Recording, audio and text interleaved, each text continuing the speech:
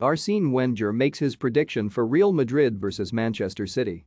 Arsene Wenger expects Manchester City to beat Real Madrid in their Champions League semi-final, but believes the Premier League side will be vulnerable without Kyle Walker in the side. City take a 4-3 lead to the Bernabeu on Wednesday night after a thriller in Manchester last week. Walker missed that tie, having suffered an ankle injury in the previous round away to Atletico Madrid, a knock that sidelined him for 3 weeks.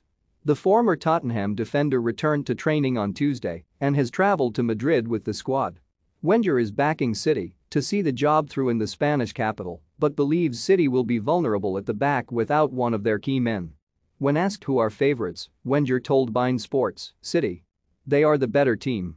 The only thing with City, they can be vulnerable when Walker doesn't play in that defence.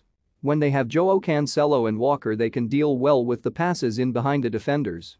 When Walker is not there, they are a bit more vulnerable."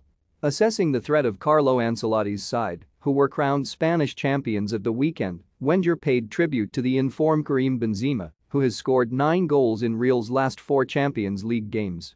"He did everything." Troy Deeney singles out Arsenal star for praise after West Ham win. Terrific. Man United hero Michael Carrick gives verdict on Arsenal's top 4 chances. What former Man United target Thomas Tuchel told Ralph Rangnick about Old Trafford. "I would say they have a normal defense, if not an average defense with an exceptional goalkeeper," Wenger said. "They have a very skillful midfield with very intelligent decisions makers, but who are a bit over the hill physically. And that is why, when they get out of pressure, they can still make an intelligent pass. They have 2 strikers, one who does everything you want, every touch he makes is a dream for a guy who loves football, and Vinicius who can individually create something more." Kevin De Bruyne hopes Gabriel Jesus stays at Manchester City after Arsenal transfer approach. More Manchester City set asking price for Arsenal to sign Gabriel Jesus. For more stories like this, check our sport page. Follow Metro Sport for the latest news on Facebook, Twitter and Instagram.